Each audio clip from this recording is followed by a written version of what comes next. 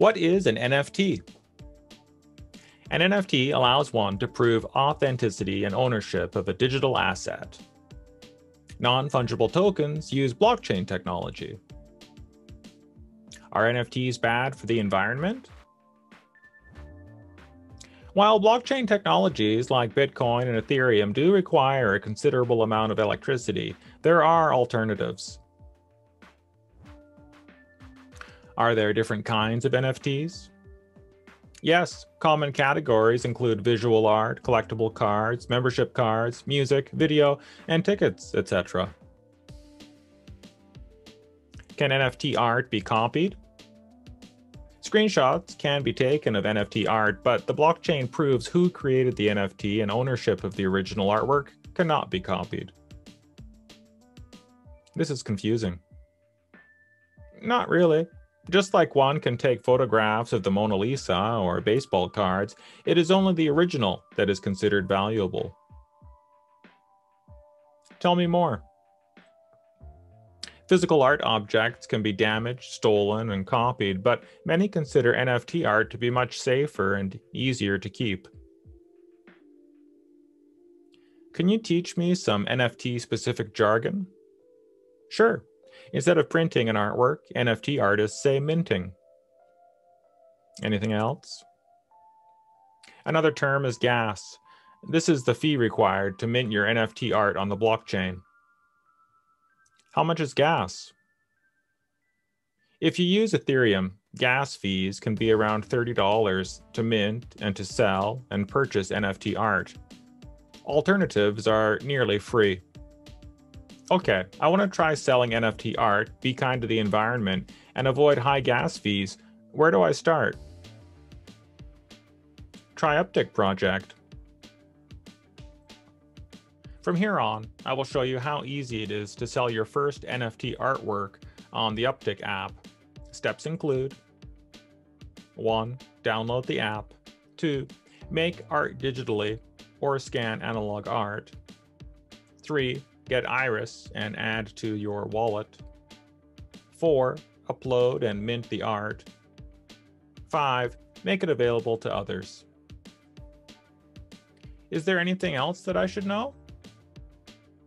Yeah, I should probably mention 3 or 4 more things. When you mint the art, you can select to make it a totally original one-of-one item, or you can create a number of unique items, just like a painter releases a limited edition of numbered prints. In many cases, in addition to being able to set a fixed price, you can also sell your NFT art through an auction function. Can an artist mint previously sold analog artworks as NFT art? It is up to the artist or creator. Of course, if the artist sells a one-of-one NFT artwork and at a later date mints more of the same, it would be like a painter continuing to sell additional prints from a limited edition. The industry is pretty much self-regulated. If an artist or a creator abuses the system, they will no longer be popular. Some people ask about resolution when scanning analog art. 300 dpi should be fine, but of course, the better quality your work is, the more it should be appreciated. How can I get more information about NFT art? I recommend the NFT podcast, Ars Cryptoctica, available on YouTube and Spotify. Twitter is good too. What are alternatives to Uptick project? Other platforms include Foundation, Rarible, Refinable, Twinsea, Zora, OpenSea, SuperRare, and Known Origin, to name a few. Are there any NFT artists that you recommend I check? I recommend checking Art for Anarchists. The best way to get information about him is at www.artforanarchists.com. Let's have a look at the Uptick app. So this is the website from my phone. You want to download the app. You see those 5 boxes in the middle. You want the one on the left. It says Iris in yellow. And download the app like you would any other app. You might need test flight on a iPhone, but this is what the app looks like. It's pretty basic, but it does the job. And next you want to create some digital art. In this case, I manipulated a photo in GIMP. If you've never used GIMP, it takes a little bit of figuring out, but it's not that difficult. It's free software. And I thought I'd create one more image, one more piece of digital art. In this case, there's a black background and a simple face drawn in white.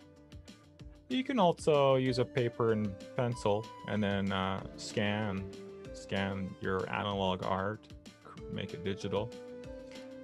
But just thought I'd show a couple examples here. It's free, it's not that hard to use. If you haven't tried it, you might like it. Check it out. All right, so I've got my art created there. Two things. I'm just going to use the cat image. From here, I got to get it on my phone, so I sent myself an email with it as an attachment. And then once it's on my phone, I can get it onto the Uptick app, which is only available on one's phone. Yeah, so it's kind of the landscape style. At the moment, Uptick doesn't really have that option in their app. It doesn't display very well. You'll see that in a minute. From here, I hit create in top right corner there.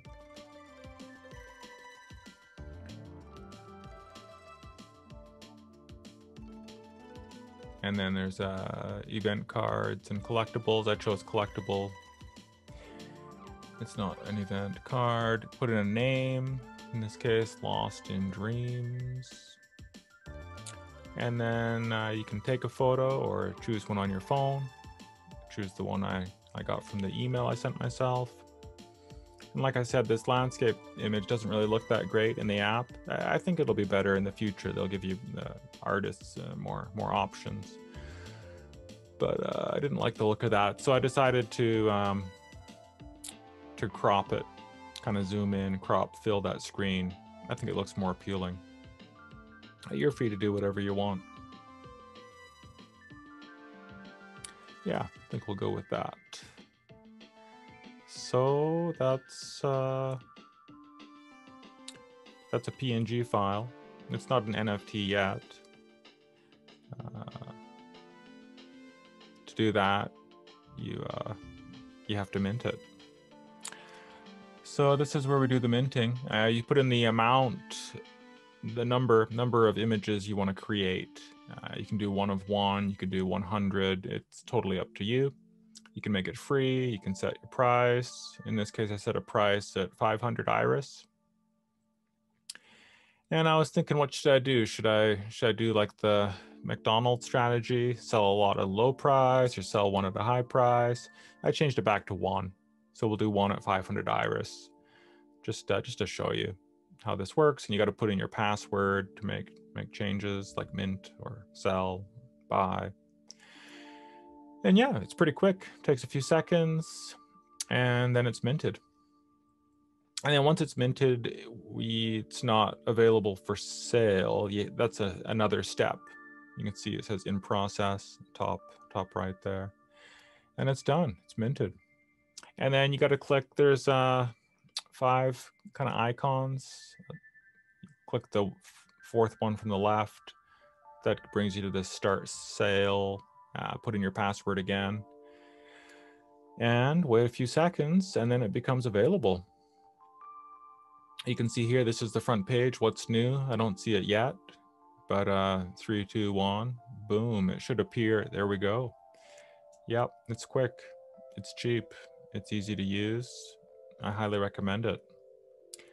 So second from the top, you got the what's new, featured creators above that, recommended below. Click on it, you can see how big it, see it in the full screen, almost. And yeah, that's how you mint NFTs in the Uptick app. Try it out. I think you'll like it. So anything else to talk about? Well, I could show you around the app a little bit. Let's see, I'll click on click on some of those what's new artists. I actually created this GIF earlier today. Now it's the first day that GIFs are available on the Uptick app. And check some of the other artists here. This one's from the Philippines. I think it's a fairly young artist, and they were doing a lot of sketching before, but now it's getting more colorful. It's good to see. This is Daniel Bellardinelli. He's a fairly famous outsider artist from New York. He's playing around with NFTs. Art for Anarchists is the most prolific artist on the Uptick platform. He has numerous NFTs that he's sold and will likely continue to make. Definitely check him out. Mind-blowing stuff. And any more? Yeah, I think there's a Chinese artist I wanted to showcase. She mainly does sketches. She does, I think she does one sketch a day, kind of like a diary. And you can see here's the sketches. So you're not limited to you only doing digital art. She uses a pen and paper or pencil, old school, and then scans it. And that's fine. You can do that if that's what you want to do. All right, anything else? Oh, I wanted to show the resale feature. So for art, you can share too on social media, get people interested in what you're selling.